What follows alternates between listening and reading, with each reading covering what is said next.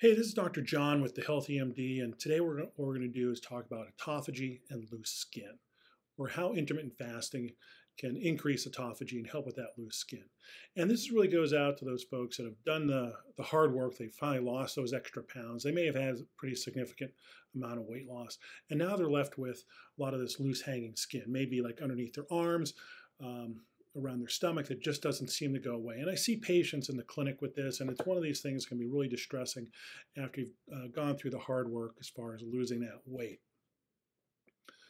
And you really can develop almost anywhere too. You can develop not only around the abdomen, but you may see it around the thighs, buttocks, and other areas too. And it's really the stubborn, loose skin that people are really frustrated with. It can really affect self-esteem. One of the most common ways that people handle this is they go off to the plastic surgeon and they have surgery for this.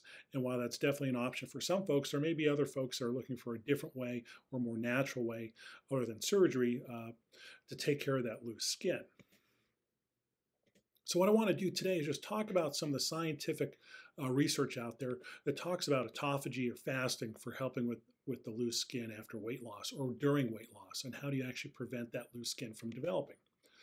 And one of the things that I want to talk about is how fasting and autophagy can actually help that skin stay elastic, because that's really what the issue is that skin loses its elasticity during the weight loss. And that's why it'll kind of hang down. You'll see it kind of, hang down like what women will call like those bat wings that they get after it, or what we'll see around the abdomen as well too. So just a quick review or quick thing to point out. It just, I think people have a misconception about how this all works, how fasting and autophagy can actually work. It doesn't literally eat up the loose skin. It actually helps your body help that skin become more elastic. So let's just kind of jump on in and kind of talk about a little bit of a definition. What is autophagy? Okay, and autophagy is actually a Greek word. So the first part is auto, self, and phagy, which is for eating. So essentially self-eating is what autophagy means. And so it's really where, for lack of a better term, the body really starts to eat itself or reuse parts of itself. So what's really happening, it's more of a recycling process that's happening. And it's pretty interesting because this research is relatively new in medicine. So probably since just the 1960s. And so how do we induce autophagy? Really, it's by the absence of external food. So in other words, by fasting for several hours. And there's anecdotal studies that go back even to like the 1920s and 1930s, where they used to do these locked ward fasting studies, which we can't do nowadays just because of ethical standards. And they would have their research subjects lose 100 pounds, 120 pounds, and come out of there with no loose skin. So really interesting that if you do these long, prolonged fastings, and we're talking 3 months, 6 months, and in one case even upwards of a year, and the test subjects didn't have any of the loose skin afterwards. So the thought being that this autophagy or this recycling of the cells can help as far as that loose skin. So the other thing obviously is make sure that before you start this, you check with your doctor, okay? And that's pretty much going to be, similar to anything else that you're going to hear from me is, I'm not your doctor. This is general information, not specific medical advice. So, learn a little bit, but then also talk to your doctor about it. See if this is right for you with your specific medical issues. And so that kind of goes without saying.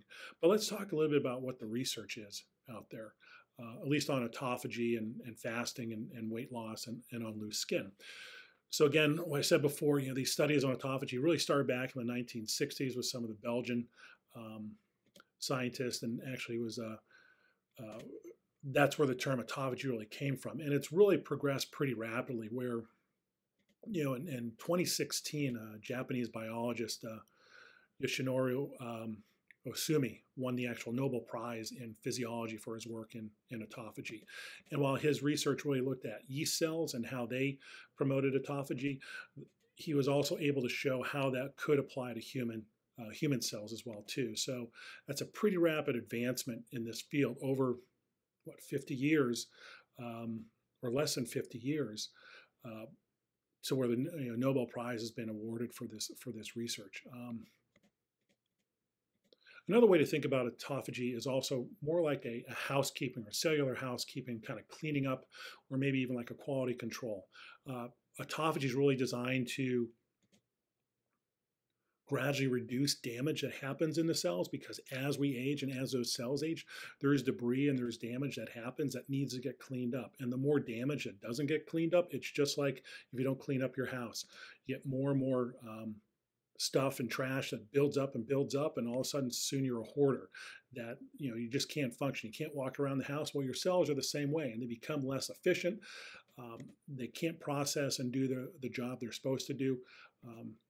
But it's really interesting, some of the research that's coming out on this, on autophagy now. So now we're looking even at some of these neurodegenerative diseases. So if we're talking about Alzheimer's or maybe Parkinson's disease, that there's some research that suggests that maybe autophagy can actually slow down those diseases. And maybe that's one of the focuses that we need to look at with Parkinson's or Alzheimer's, is how do we induce a greater amount of autophagy to have the cells really clean themselves up.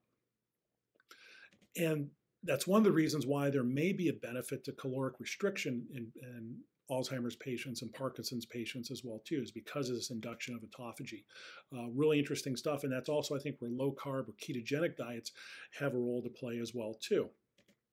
Now, there's also some studies out there that look at autophagy and fasting with depression and schizophrenia. So all across the board as far as neurodegenerative diseases and some of these psychiatric diseases.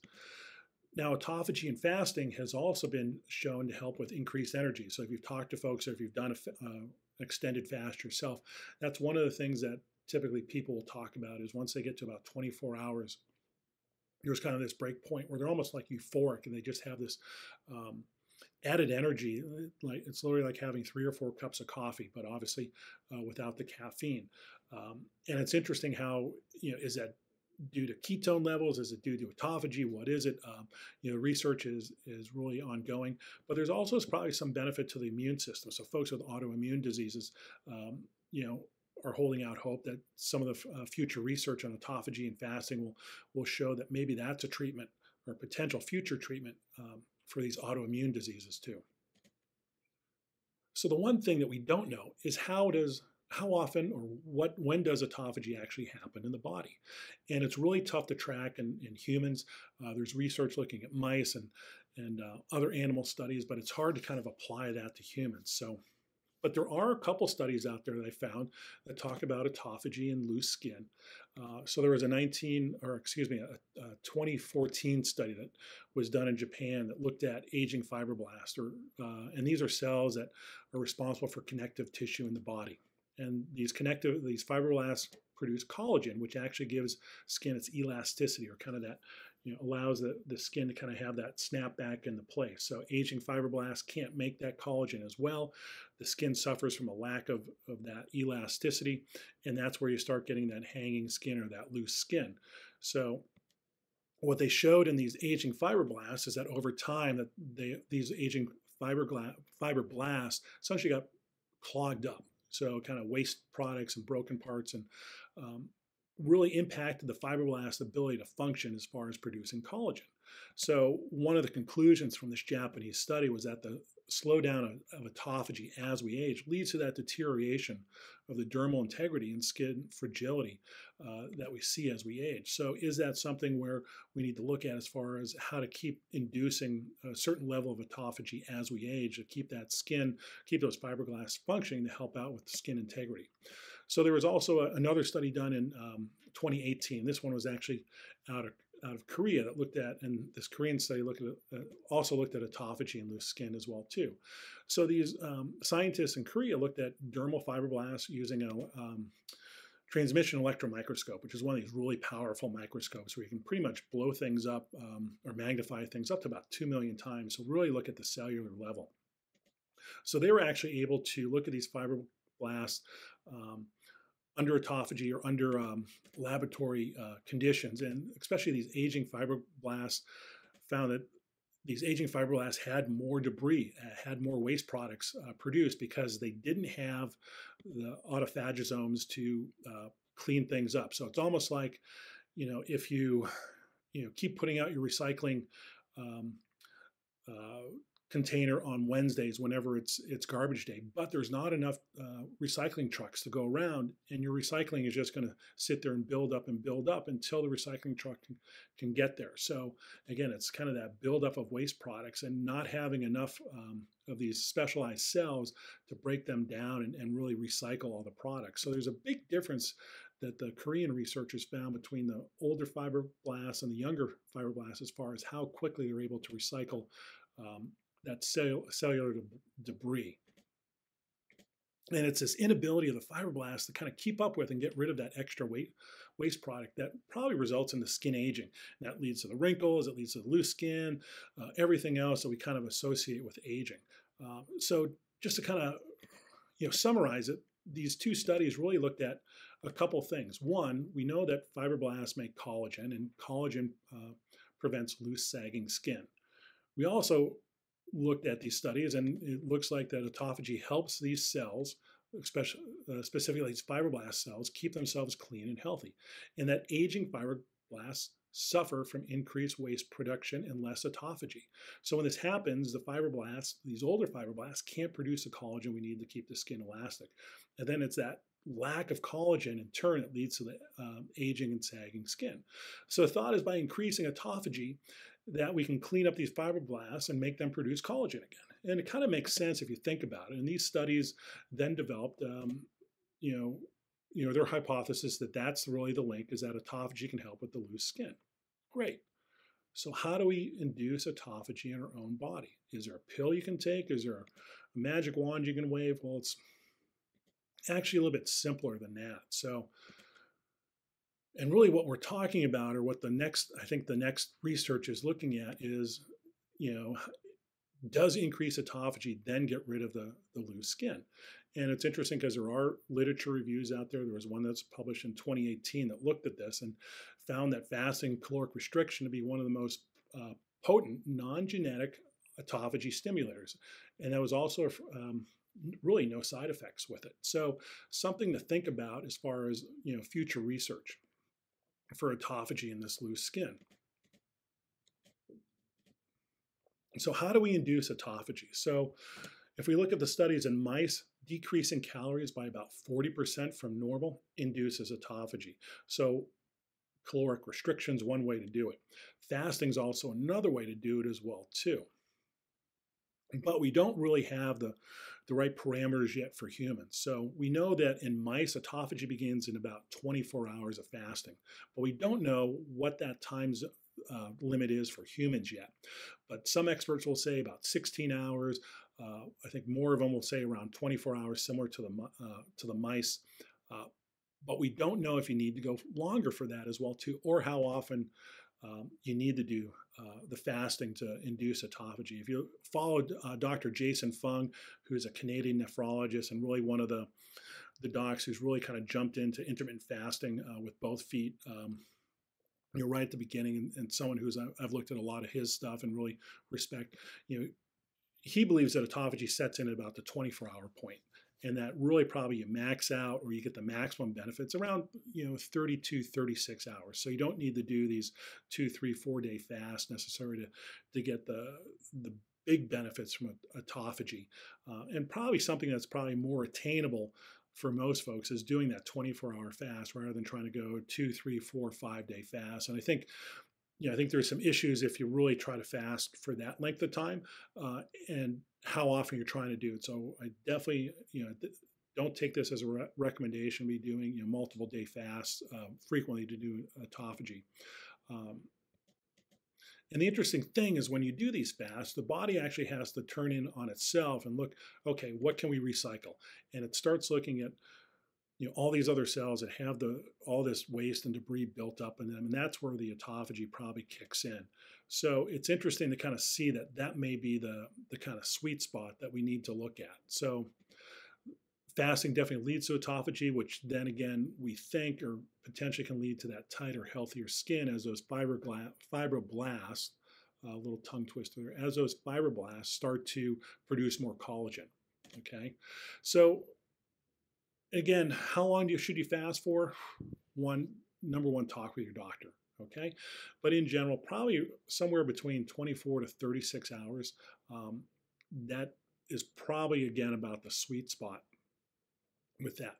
But you need to also be careful of some other things because there's some downsides with too much fasting. And especially if you have a history of eating disorders, whether it's anorexia or bulimia, then really, you need to really talk to your medical team about whether or not fasting is right for you. The last thing we want to have happen is for you to tip back into anorexia. So you really have to tread cautiously if you have a history of eating disorders and using intermittent fasting. But there are other ways to promote autophagy, which is good news. So fasting is only going to be one of the ways to do that. Another way to do that is also exercise. And there are a couple of different types of exercise. I think you've heard me talk about it quite a bit on this channel. Not a huge cardio fan, but endurance exercise can definitely induce some autophagy. Resistance exercise, so weightlifting. And again, if you follow me for any bit of time, I'm a bigger fan of lifting weights and resistant exercise than I am of cardio. Doesn't mean that you can't do cardio. I just think that your primary focus needs to be on lifting things and getting stronger and building up that lean muscle mass. But that's one of the things really to look at, because as you start doing that resistance exercise, there's a breakdown of muscle protein.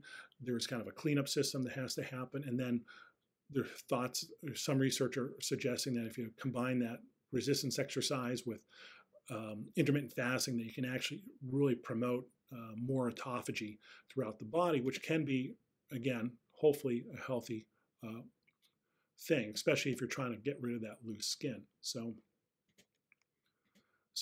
diet, exercise are probably the two key things for inducing autophagy, which again will clean up those fibroblasts and then help with that loose skin.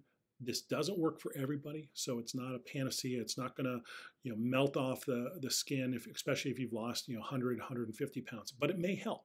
Okay, so again, talk to your doctor about this before you start any type of fasting program, even if it's intermittent fasting. Okay, make sure they're on board, especially if you're going through weight loss and you're on medications. Your medication doses may change as you're losing the weight loss, so your doctor really needs to be on board and really kind of monitoring, how quickly or when they need to adjust those medicines. But hopefully this has been helpful. So if you have questions, type them down in the comment box, read through the article. It'll have links to the research as well too, that kind of talks about what I've talked about in this video. Again, I'm Dr. John Martinez from the Healthy MD. Glad to be here. And two other requests, please hit the like button and subscribe so you know when we have other videos coming out. Thanks again and stay healthy.